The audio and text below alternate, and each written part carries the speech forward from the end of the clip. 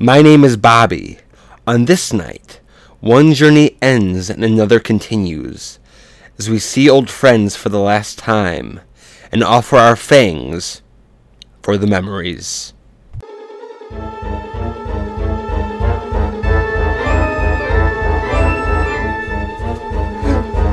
Barnabas! The stairway has reappeared!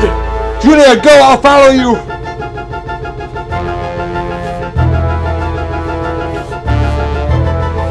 Julia!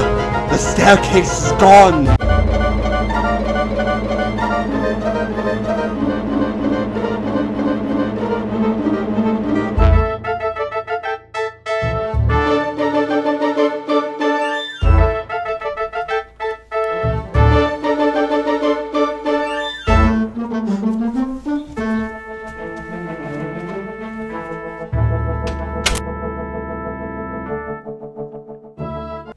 It's Carrie! She's alive!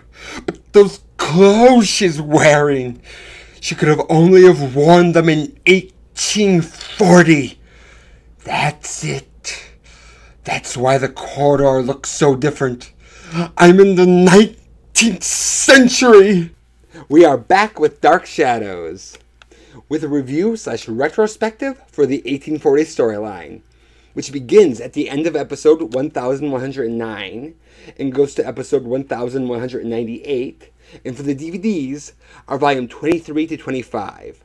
While they would do one more storyline after this, this is the final one that featured Barnabas Collins the vampire, and even my lunchbox will tell you that he's the show's most popular character. So many people consider this to be the unofficial end to Dark Shadows.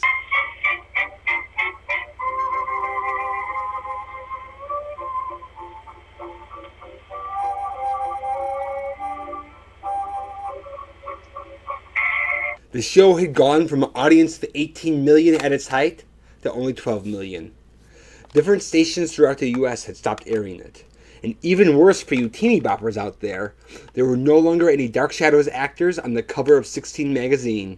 I want my David Selby! The gothic sets and special effects made it one of the most expensive soaps on the air.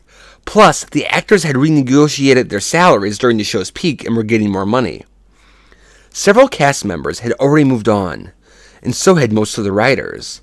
Only Sam Hall and Gordon Russell remained. The creative heart of Dark Shadows, executive producer Dan Curtis, was running out of ideas, and just hoping it would end. And so were the show's two main actors, Jonathan Frid and Grayson Hall. Despite this, they still had a show to put on.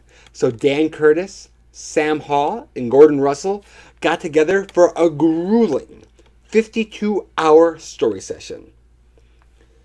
Now, they had produced a few duds before, like the Leviathan story, which brought down the ratings. So this time, they were looking for a surefire hit.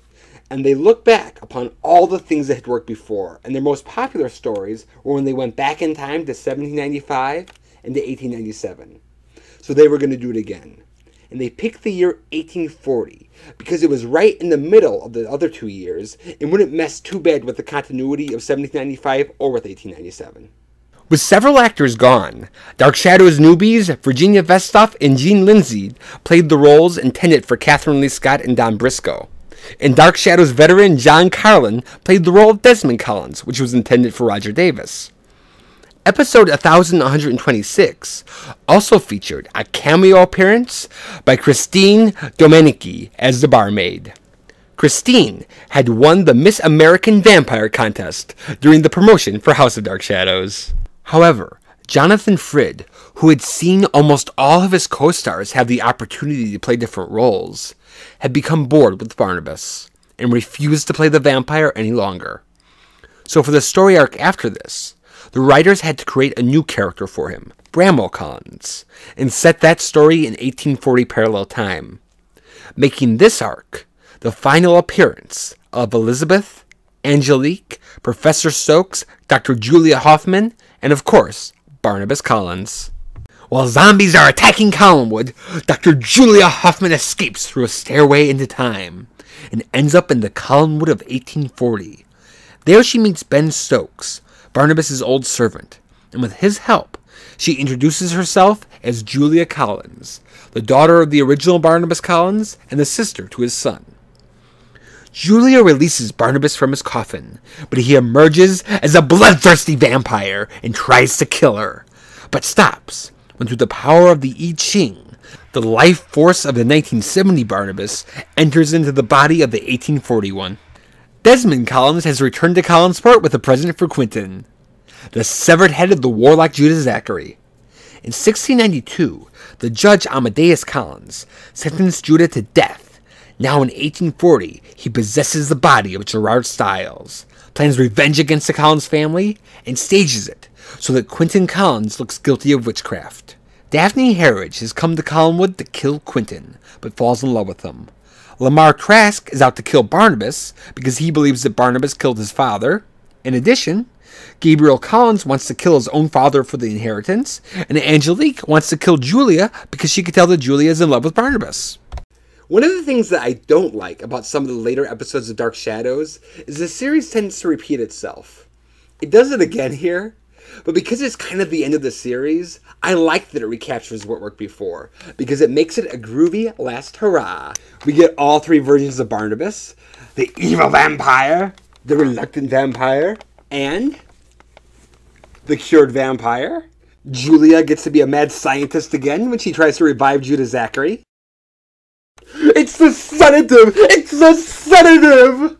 And the humor that was so prevalent in the 1897 story is back. There are plenty of clever lines, and the somber character Lamar Trask, who works as a mortician, is constantly made the butt of jokes. I am Lamar Trask of Trask Memorial Chapel, at your service, sir. Well, I hope not yet. Please, thank you. The story itself is like a sequel to 1795. The little boy Daniel is now the aging patriarch of Collinwood, and he still remembers the horrors of years ago.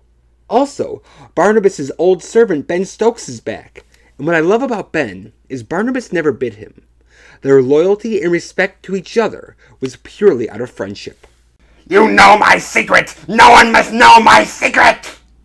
Mr. Barnabas, let her go. She's a friend. Ben? How old? How old? I never thought I'd see you again. Ben, how many years? Can't you tell by looking at me? Mr. Barnabas, it's 1840. My family, my father. Your father's been dead these many years. I'm the last left. And the boy, Daniel, he must be alive. He's an old man now, dying. Everything's changed. Reverend Trask's son is out to solve his father's conflict with Barnabas. Angelique is back, and there's another witch trial. Sure, it's a ripoff, but they make enough changes so that it's still fun.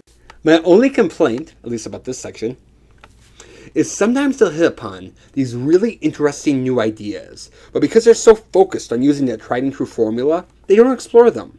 For instance, at one point Professor Stokes uses his stairway into time and appears in 1840. Now, he's a professor of the occult, and with his knowledge, he would be such a dynamic adversary for Gerard. But they don't do it. All they have him do is explain the parallel time room. This is just one of many examples. And I think if they would have explored these ideas, they could have turned a groovy last hurrah into one of the great Dark Shadows storylines. While the plot isn't exactly new, they actually bring in quite a few new characters. At times it seems like these new characters get more screen time than our old favorites, perhaps as a way of making old material seem fresh again. But once you get past that, these new characters are actually pretty groovy.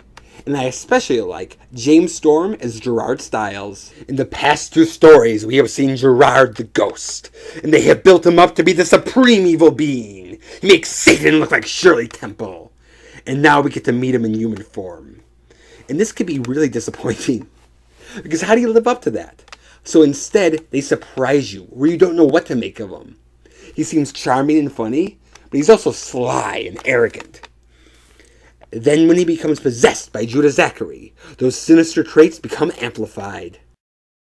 Just look at him, Mr. Stiles! I have chosen you, and you shall become me. Through you I shall live again. The mask! Put on the mask! Whatever we want will be ours. Put on the mask!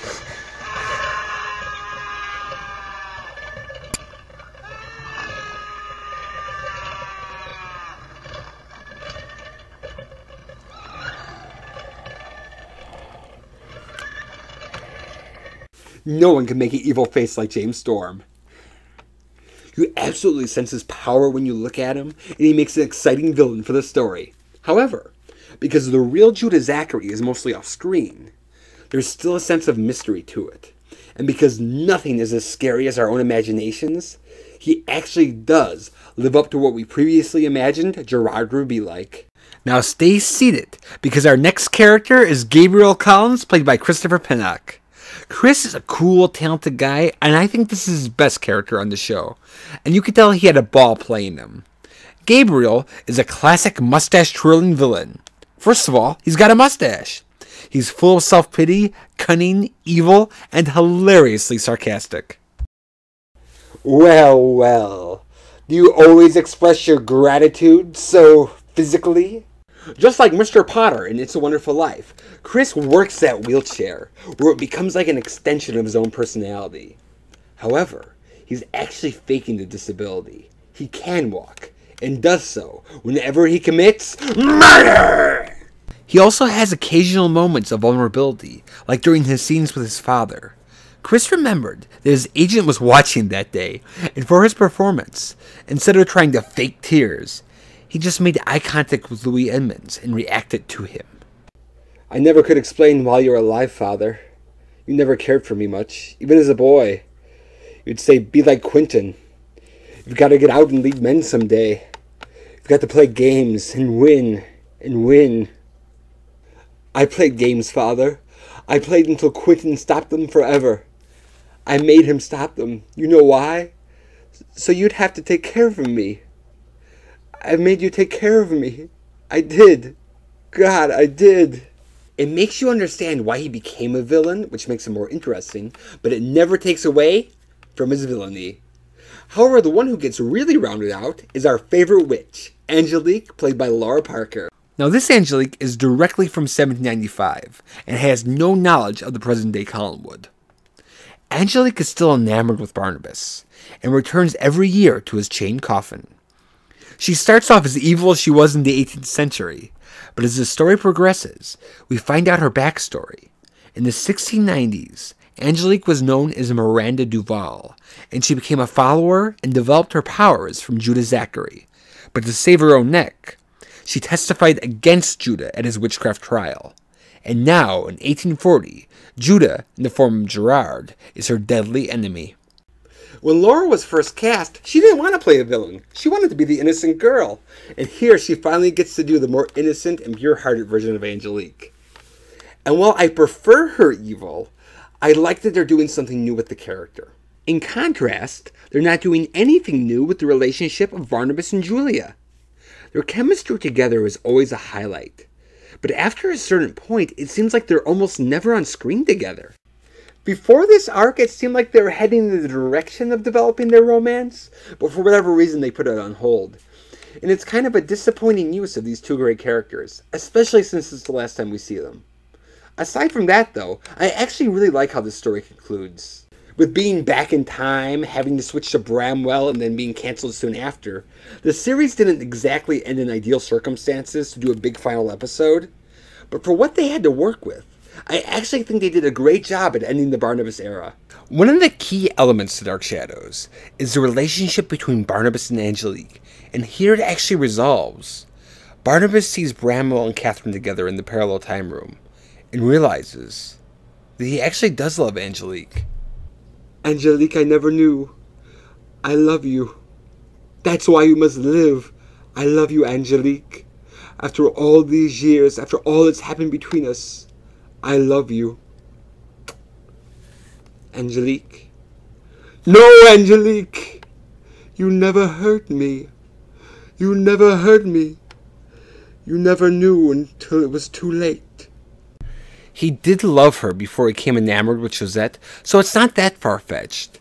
And I love how in total Dark Shadow style, it ends tragically, with her dying before he could tell her. When Barnabas, Stokes, and Julia are leaving 1840, they say goodbye to Desmond Collins, played by John Carlin. Now, John Carlin normally played Barnabas' slave Willie, and even though he's not Willie in this scene, it's still Jonathan Frid saying goodbye to John Carlin. Then, when they get back to 1971, everything is normal. They prevented the disaster, and Collinwood is finally at peace. And Elizabeth, as played by Joan Bennett, comes in and tells them that they are late for the Historical Society meeting. From the first episode, Elizabeth Collins Stoddard has been the matriarch of the house. She represents Collinwood. And before they had vampires and ghosts, one of the big deals of Dark Shadows was, we have Joan Bennett on the show. So her being in that final scene with them makes it a fitting farewell to the regular characters. After 1840, there was 1840 Parallel Time. Then in the April of 1971, the series was cancelled. And that was the end of Dark Shadows, a soap opera. Because there are so many unanswered questions, Sam Hall wrote an article for TV Guide that was published in October of 1971, titled, Here's What Really Happened to Barnabas and Company. The article explores what might have happened to the main characters of the series. Angelique's backstory as Miranda Duval was further explored by Angelique herself, Laura Parker, in her novel Dark Shadows, The Salem Branch. So I hope you don't think that I've lost my head, but I give it 3 Morticians out of 4. If you're looking for this masterpiece farewell to Barnabas Collins, you're not going to get it. With the circumstances going on behind the scenes, I don't even know if that was possible. But if you're just looking for a good dark shadowy time, 1840 certainly delivers. So, thank you for watching Dusty Old Movies, and I hope you enjoy my new weight loss book.